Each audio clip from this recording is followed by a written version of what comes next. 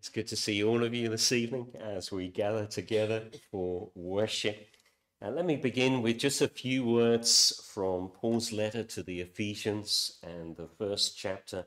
Paul says this in verse 3, "Blessed be the God and Father of our Lord Jesus Christ, who has blessed us in Christ with every spiritual blessing in the heavenly places." We're going to begin our worship by turning to hymn number 118, this lovely Christ-centered hymn, Name of All Majesty, Fathomless Mystery, King of the Ages, by angels adored. 118. Thank you.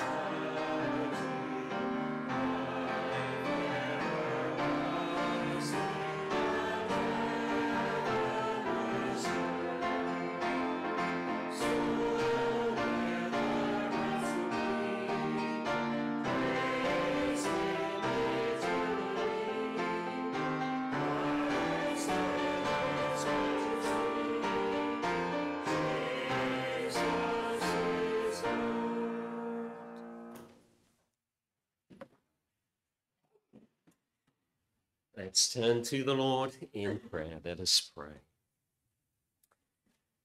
Our Father and our God, we thank you on this Sabbath evening. We find ourselves in this place of worship, and we thank you for the privilege that is ours to enter into the courts of our God and to do so with songs of praise. And Father, we thank you particularly of whom we have been singing. We thank you for the Lord Jesus Christ.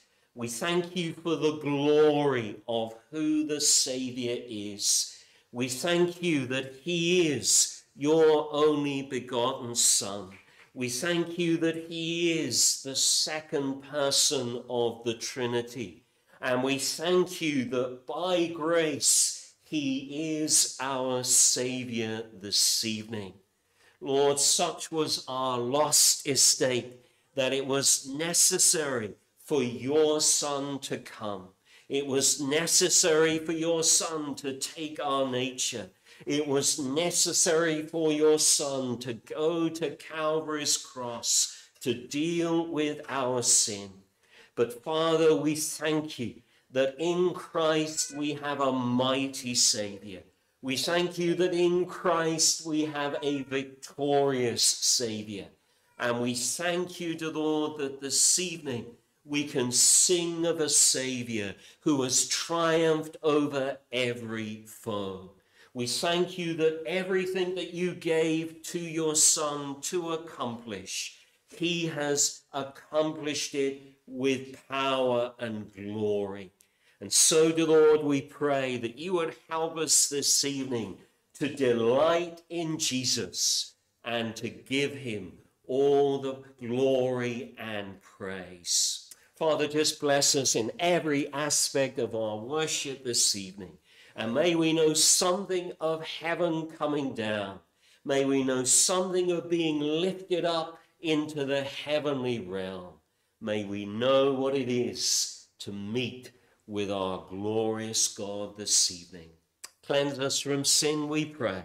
Empower us by the Spirit, because we ask all of these things in the lovely name of Jesus. Amen. Well, again, welcome in the Saviour's name. It's good to see you as we gather together for worship. No particular change with regard to the notices that were given this morning. On Tuesday evening at 6:45, we'll be having the Trailblazers meeting. It's the last of the ordinary meeting because in 2 weeks' time, we'll be having a Lego Fest. So please do remember the youngsters as they gather together on Tuesday evening.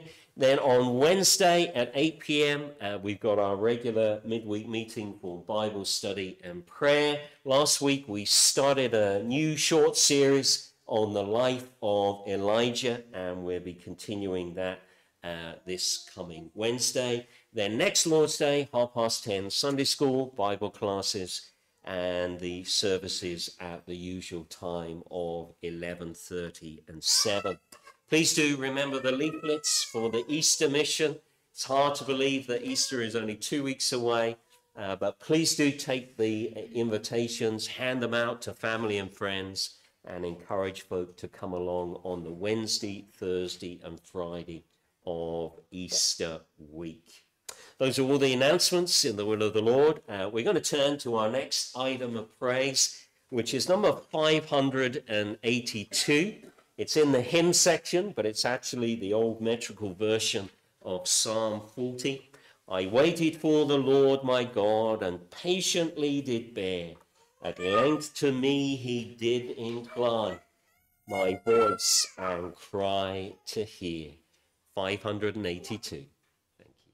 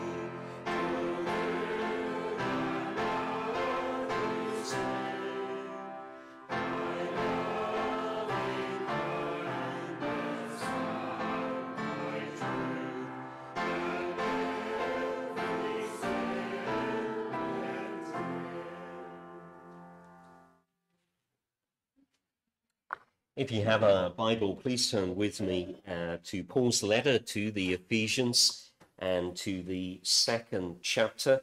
We're going to read from verse 1 through to verse 10. Ephesians chapter 2, reading from verse 1 through to verse 10. Let us hear the word of God.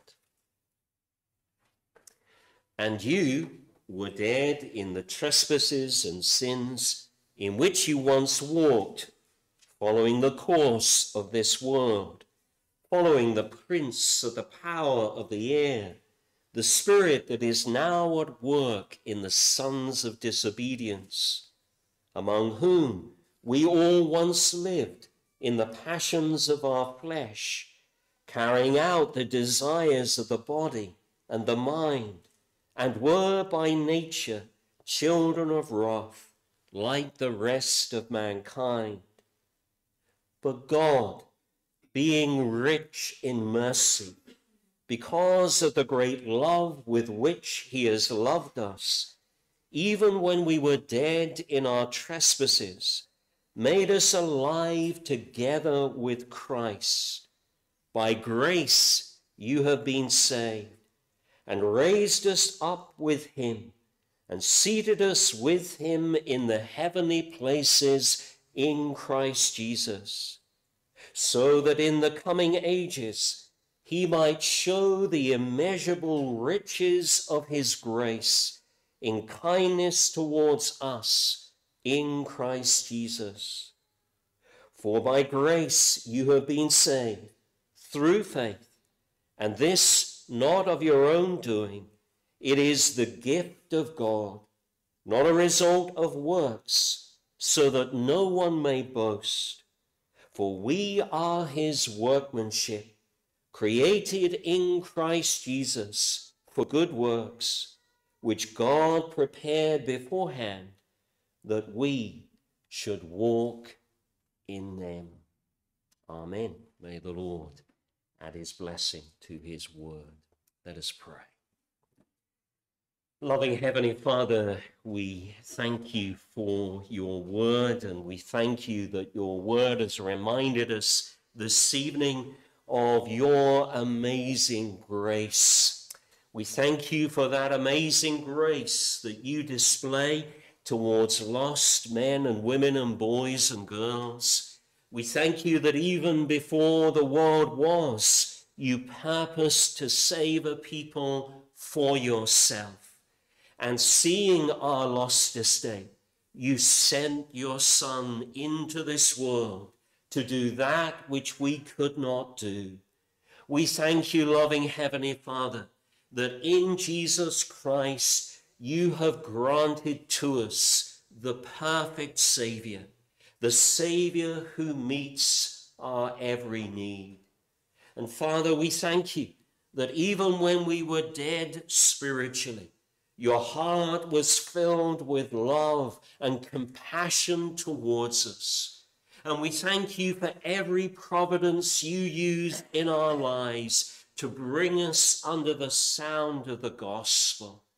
We thank you, Lord, for everyone who prayed for us, for everyone who spoke to us of Christ. But Father, most of all, we thank you for that moment in our lives when the Spirit broke into our hearts and the light of the gospel shone into the darkest recesses of our being. We thank you to the Lord our God that you brought us to that point when we understood ourselves and when we understood Christ. We thank you for that time when we saw just how lost we were, but also we thank you for that moment when we saw Christ as the perfect Savior who meets our every need. Lord, we thank you that at that moment we fell in love with Christ and we've experienced his saving power in our lives. And Lord, we thank you that it is Christ who saved us, and it is Christ who upholds us throughout the Christian life, and it is Christ who will bring us safely home to glory. Father, we thank you for your many, many mercies to us as a congregation. We thank you for being with us this morning, and we thank you for our brother Simon, who was able to speak to us. We pray, O Lord our God, that what he said would be blessed to our hearts, and, Lord, that you would give us an ever-increasing confidence in your word. And especially, Lord, as we are bombarded with views that are contrary to Scripture, we pray, Lord, that we would stand on the solid ground of your word. And, Lord our God, we pray for that world in which we live, a world which is so often marked by darkness. Lord, we pray that you would help us as your people to proclaim the light of the gospel.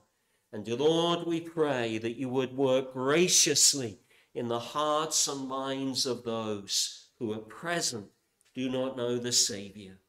Father, we do pray for our families this evening. We thank you for our loved ones, but we pray especially for those who are outside of Christ this evening.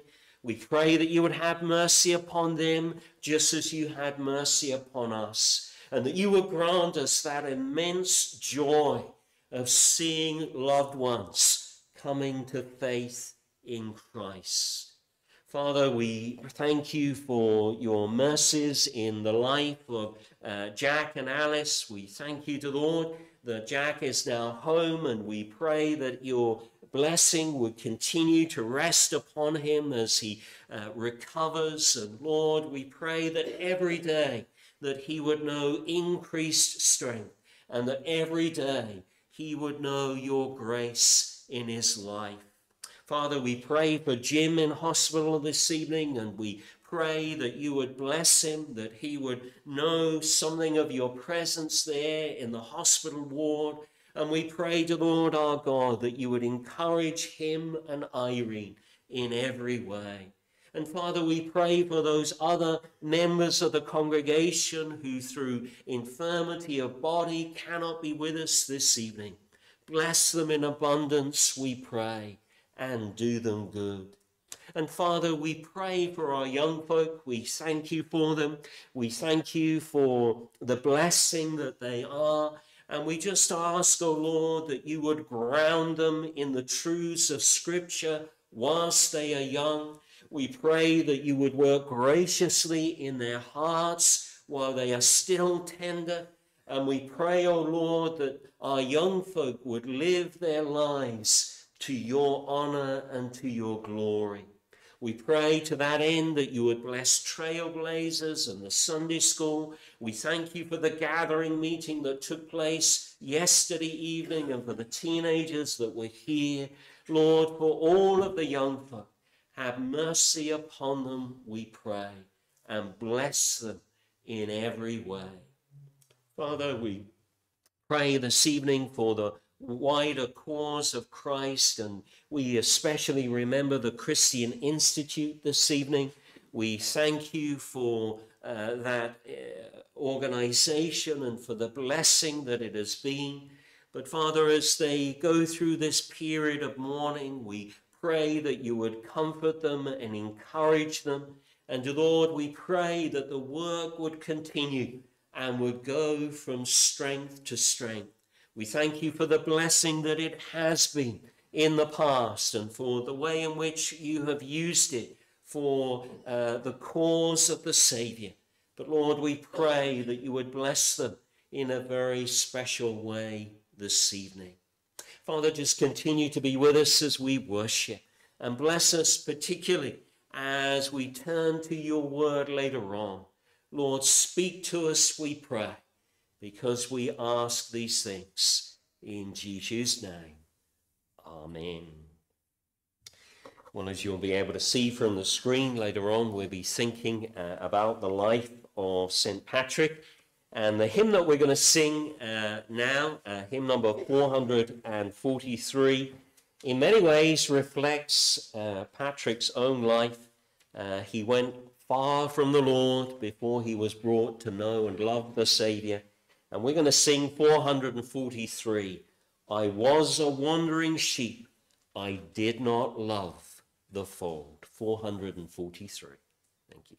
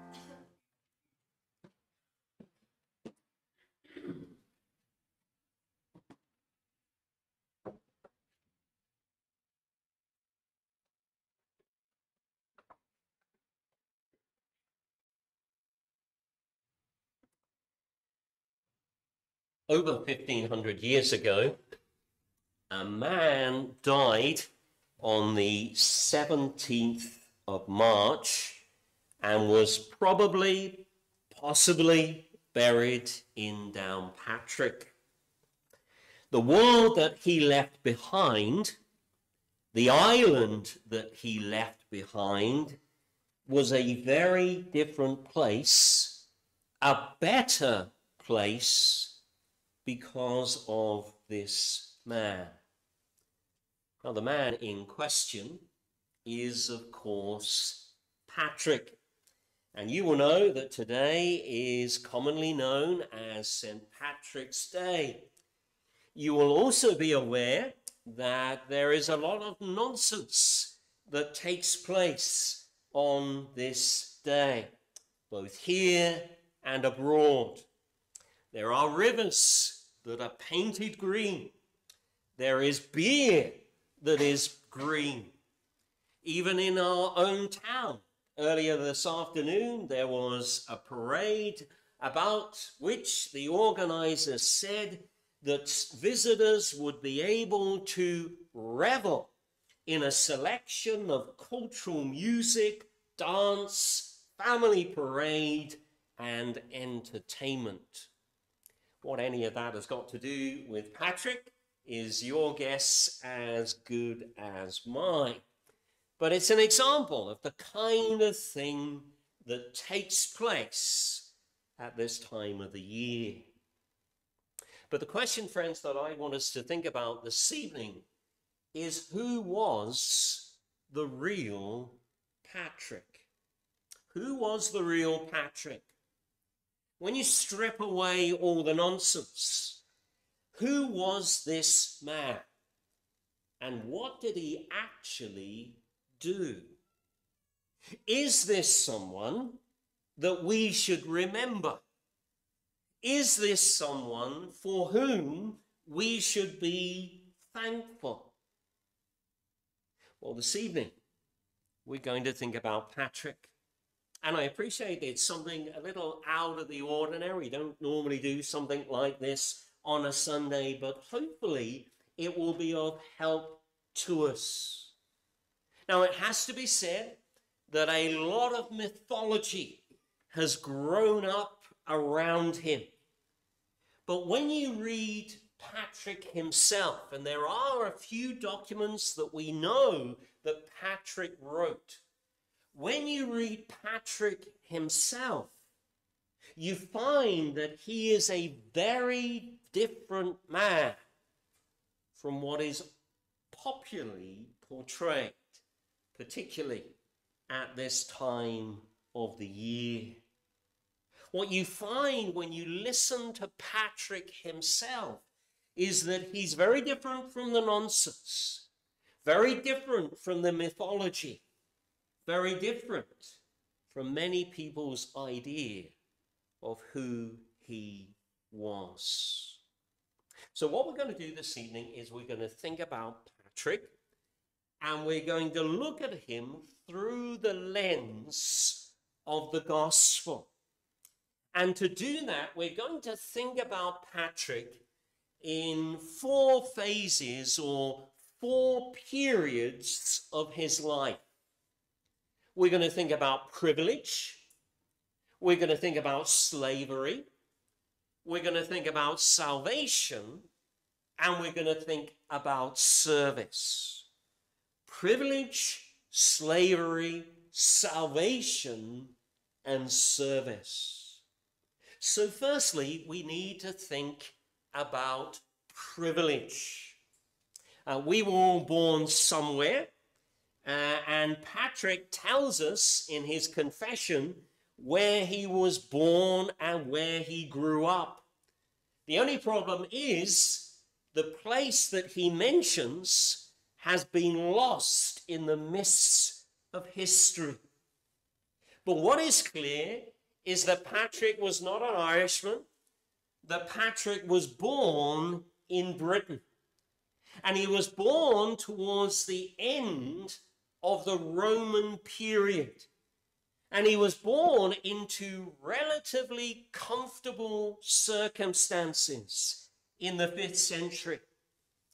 His father was a landowner and a local Roman official. His father was a member of the local council and was responsible for the collection of imperial taxes.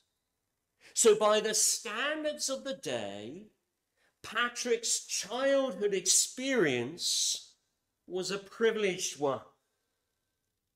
But there was another privilege that Patrick enjoyed.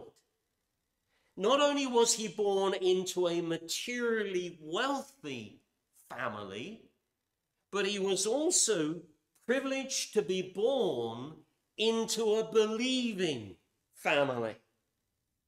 His father was a deacon, and his grandfather had been a presbyter, a minister.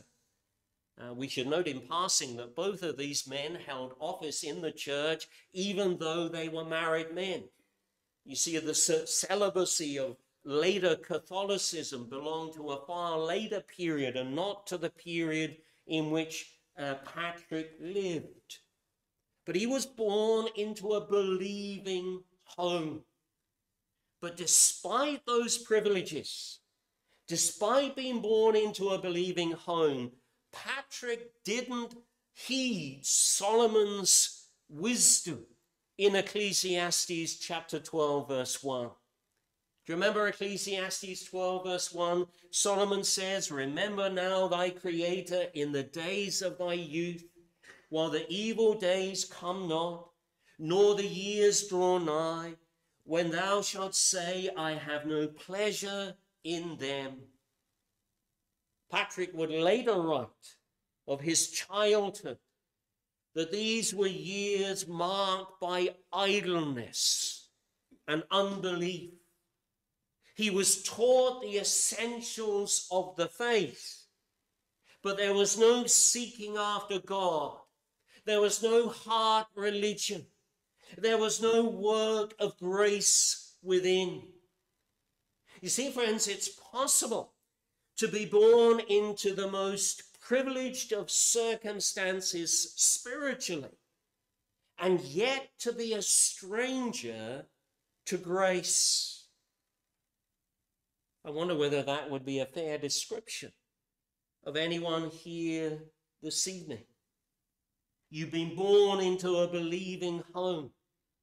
You're well versed in the scriptures. You're familiar with the essentials of the faith. But there is a disconnect between what you know intellectually and your heart. There is no desire for, no seeking after God in Christ. That was Patrick. I wonder whether it's you. So we have privilege. Patrick was born into a privileged home, both materially and spiritually. But he doesn't seem to have appreciated either.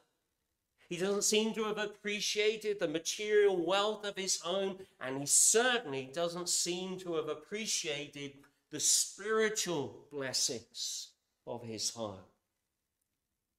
So the second period that we need to think about this evening is the period of slavery. It's very interesting that Ecclesiastes 12 verse 1 seems to have been played out in Patrick's life. He didn't remember his Creator in the days of his youth, and evil days did come. When he was 16, Irish raiders kidnapped him and took him back to Ireland, where they sold him into slavery. Now just imagine the change in circumstances. You've grown up in the orderly world of Rome. Your father is a man of note in that world. You live in a Roman villa. There are servants to tend to your every need. You live in a home that is sanctified by the gospel. But then you're torn away from it all. You're carried off to a barbarous, lawless, pagan land. And now you're at the bottom of the pile. You are someone else's property. We're not exactly sure how long it took Patrick, but having been sold into slavery, he eventually ended up in the area of Slemish Mountain. And there he was given the task of herding his master's sheep and cattle. And we can be in no doubt that in the shadow of Slemish, Patrick shed many a tear.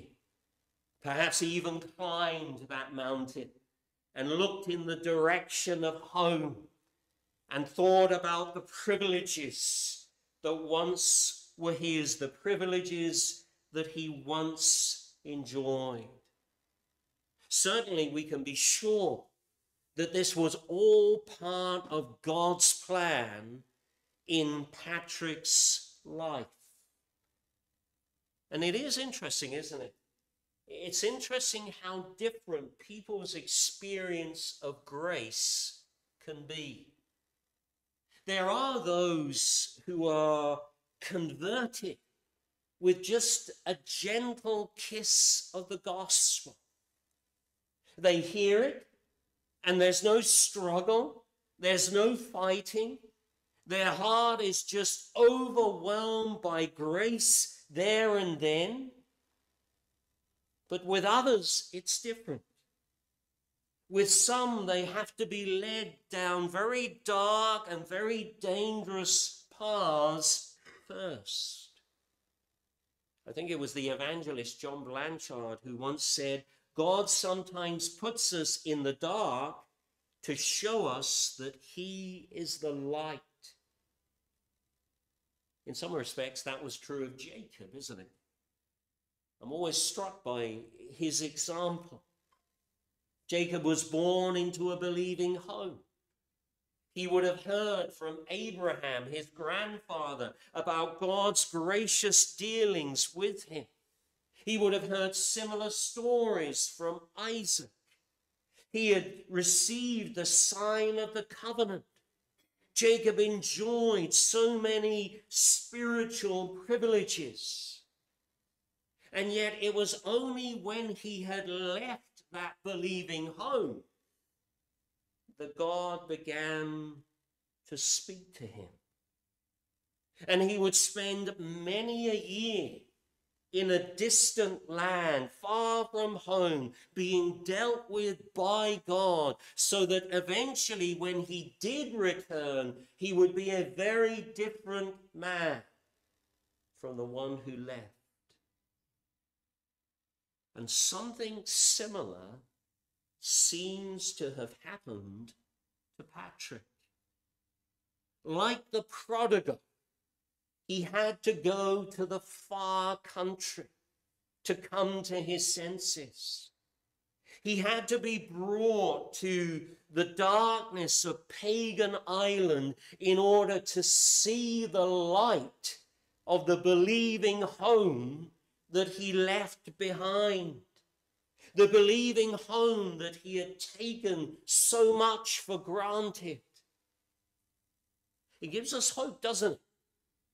It gives us hope this evening for those of our loved ones who are far from home, whether they are far from home physically or metaphorically. Perhaps the very reason why they are so far from home is because God had to take them to a dark and distant land before they would begin to see the light that shone in their home. Patrick enjoyed great privileges in his youth, but he was torn away from those privileges and ended up as a slave in pagan Ireland. The third period we need to think about is salvation. Now, some of you here will remember the story of John Newton that we thought about not so long ago, who, despite enjoying great privileges as a child, remember he had a very godly Christian mother who taught him the essentials of the gospel, but Newton went far away from God. But do you remember that it was after many hardships, that God met with Newton in the middle of a storm, in the middle of the Atlantic Ocean. And something similar happens to Patrick. God meets with him when he is at his lowest ebb. He may have been born in Britain, but Patrick was born again in Ireland as he tended his master's sheep and cattle in the shadow of Slemish. He began to ponder those things that he had previously given little thought to. He began to ponder those gospel truths that had had so little impact upon him at home. And those gospel truths began to weigh heavily upon his mind and heart. About that time, Patrick said this. He said, "I knew not the true God. I was carried into captivity into Ireland.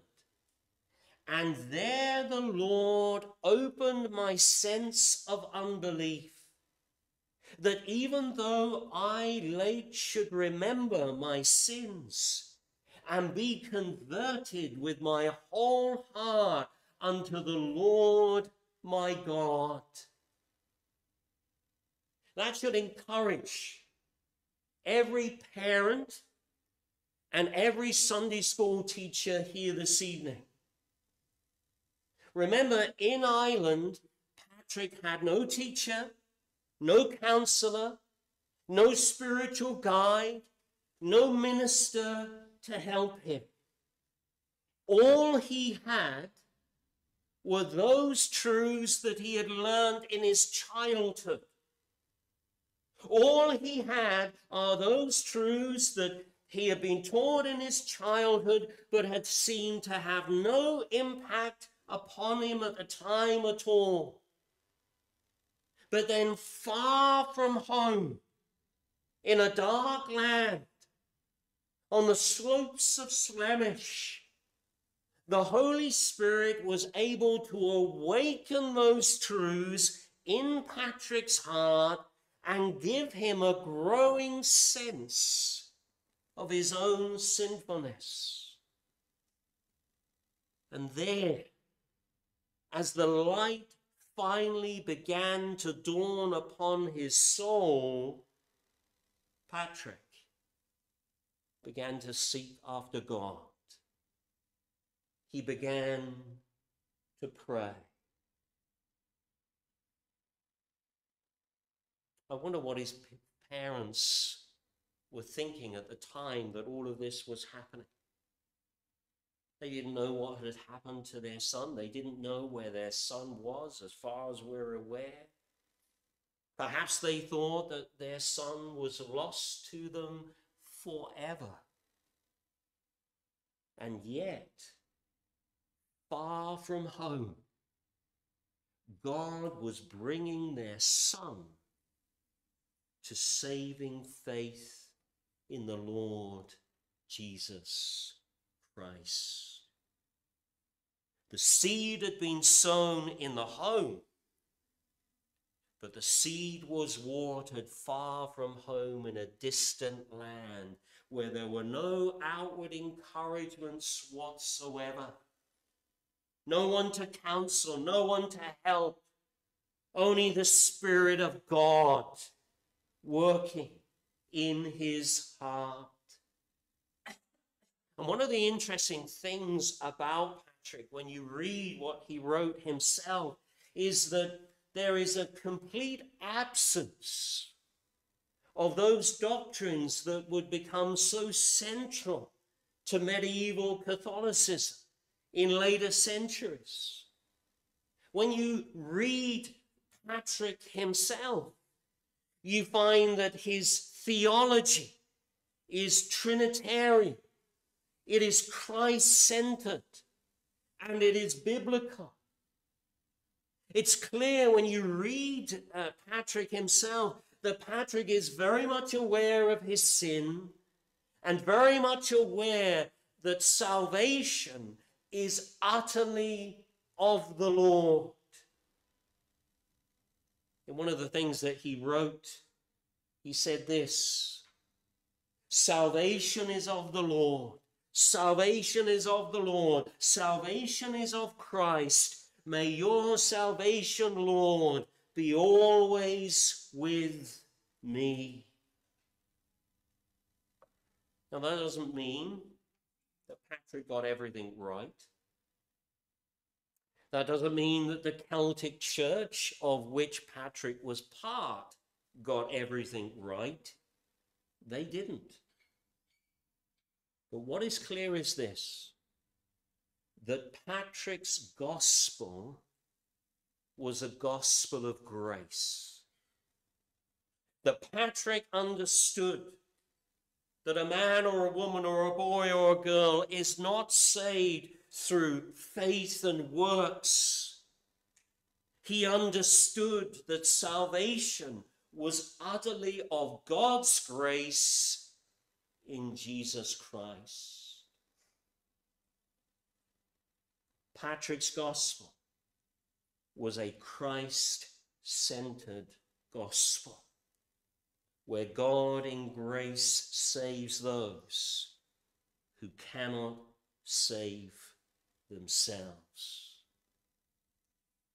Privilege, slavery, salvation, and fourthly, service. Patrick was a slave here in Ireland for 6 years. And after 6 years, he was able to escape, and he made his way to the coast, and he caught a ship for home.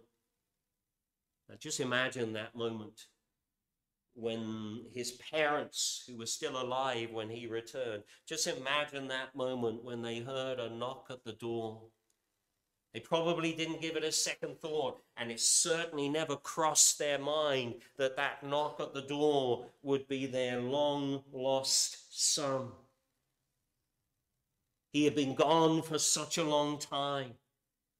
When he left them, he was just a teenager, but now he was a man. But when you think about Patrick, in some respects, it reminds you of Philemon receiving Onesimus back. Because when Patrick's parents received their son back, they weren't simply receiving their son back. They weren't simply receiving a man, a fully grown man back. They were receiving a brother in Christ back. Do you remember that was the case with Onesimus? Onesimus had been a servant of Philemon, and he had gone on the run, but when he met the Apostle Paul in Rome, he came to know and love the Savior, and Paul sent Onesimus back home, and he said to Philemon, "You're receiving him back, yes, as a slave, but more than as a slave, as a brother in Christ." And that was the case for Patrick's parents. Yes, their son had returned, but their son was a different man. Their son was a believing man. And how they must have rejoiced. And what a story Patrick had to tell. But he didn't stay at home for long. He would go eventually to France in order to study, and he felt the call of God to return to Ireland. It's remarkable, isn't it, when you think about it? Remarkable when you consider everything that he suffered as a slave in Ireland, that Patrick should have compassion on the pagan Irish. But it's a further evidence of God's gracious dealings with Patrick. Now later Catholic writers say that Patrick returned to Ireland at the behest of the Bishop of Rome. But there's actually no evidence for that whatsoever.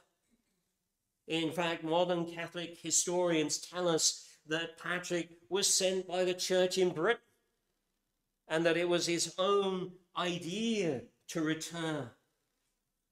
And in many ways, when he did return, he conducted what we would call an itinerant ministry, going from place to place, preaching the gospel. And as people were converted and churches were established, we're told that Patrick ordained bishops in every individual congregation. There were no diocesan bishops in Patrick's day. Those would come over 600 years later, when the Roman Church sought to impose its will upon Ireland with an English army at its behest. But Patrick himself went from place to place preaching the gospel. He later said with regard to that period of his life that God was especially gracious and that through his ministry, thousands of people were born again of the Spirit of God and came to know and love the Lord Jesus Christ. Hundreds of churches were established by Patrick. Thousands were brought into the kingdom. Eventually, he would die, either in the 460s or the 490s. We're not exactly sure. But is Patrick someone that we should remember? Is he someone for whom we should be thankful? The answer is yes. Because when he is stripped of the mythology, when he is stripped of all the nonsense that has grown up around him, you find that his is a story of sovereign grace. And that his is a story that modern Ireland needs to hear. The message that he proclaimed 1,500 years ago is the same message that men and women and boys and girls desperately need to hear in our own day. A message where God breaks in to the lives of men and women and boys and girls who are lost in sin and graciously saves them and brings them to a living faith in the Lord Jesus Christ. Should we remember Patrick? Yes. Should we be thankful for Patrick? Yes. But make sure that the Patrick that we're thankful for and the Patrick that we remember is the real Patrick, the true Patrick, and not the Patrick of mythology. Let's pray. Loving Heavenly Father, we thank you that you are a God of grace, and we thank you for the grace that you displayed in the life of Patrick so many centuries ago. We thank you that though he took for granted the privileges that he enjoyed, yet, O Lord our God, you broke into his life and brought him not simply to see his sin, but to see the remedy to his sin in the person of Jesus. Father, we thank you that his life was transformed through a living faith in the Savior. And we thank you for all that you did through him to bring others to a saving knowledge of Christ. And Father, as we seek to live for you in this present day and generation, we pray to Lord that we would declare the same message of grace to a dying world, that we would go out into the highways and byways and that we would speak to men and women and boys and girls and to tell them about the only one who can save them, even the Lord Jesus Christ. And Father, we pray that we would live to see better days, glorious days, when men and women are transformed by the gospel. Father, we ask all of these things in the lovely name of our Savior. Amen. We're going to sing in closing hymn 529. Hymn 529, Be thou my vision, O Lord of my heart, naught else to me save that thou art. 529.